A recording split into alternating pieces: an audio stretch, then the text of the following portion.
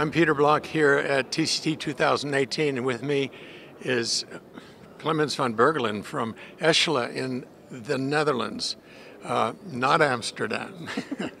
And this is an interesting trial.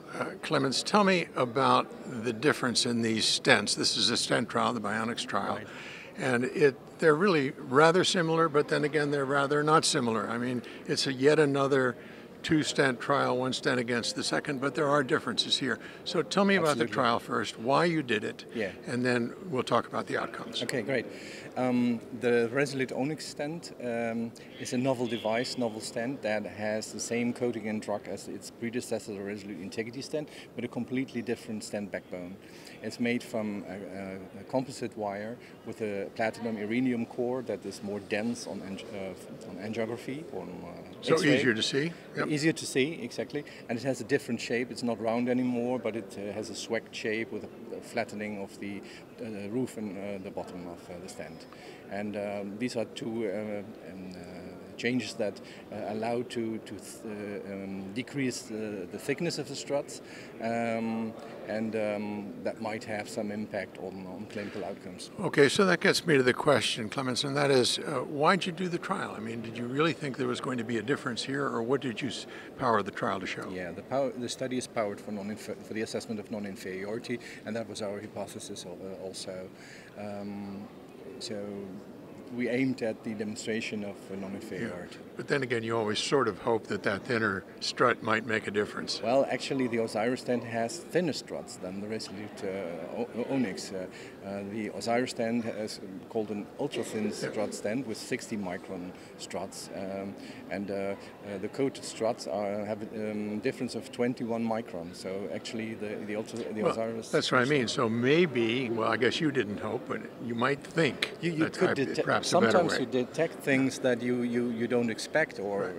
Yeah, that's okay. So having said all of those things, tell me what the outcome is. Yeah, we performed this all-comer study in 2,488 patients. 7 centers in the Netherlands, Belgium, and Israel participated, with a follow-up rate of 99.6%. Which we were very happy with, as you may imagine, for such a large study. And we found after 1 year for the primary endpoint, target vessel failure, a composite of cardiac death, target vessel MI, and target vessel revascularization rates of 4.5 for the novel Resolute Onyx and 4.7, so very similar for the Osiris stent. Non-inferiority was demonstrated, certainly not any superiority. There was also no difference for the components of the primary endpoint, as well as for other composite endpoints like target lesion failure, MACE, or other endpoints. But we looked at the data just before we started this interview, and there is a slight difference in stent thrombosis. Indeed.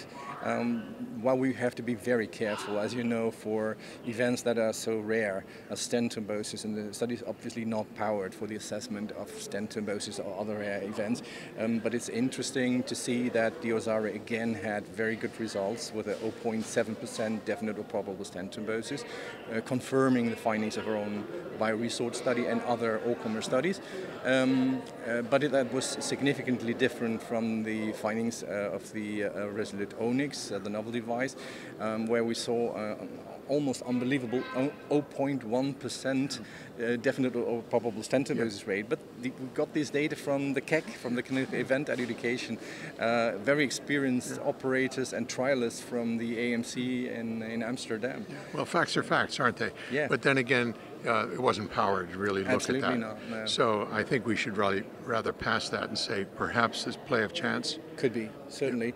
There are some arguments why the stent thrombosis risk might be slightly lower in the Resolute Onyx as compared to the Resolute Integrity, the predecessor, but we could not explain why it should be that low, and there are data from real-world registries suggesting that the stent thrombosis rate in real-world situations may be higher, more in the range of the Resolute Integrity or the Osiris stent. And it may change over the next year as you follow these patients, of course. Yeah, we will have a 2-year follow-up. And okay, so the bottom line here is 2 stents, a little different construction, but non-inferiority of one versus the other, so an equivalence. Does the trial make you happy?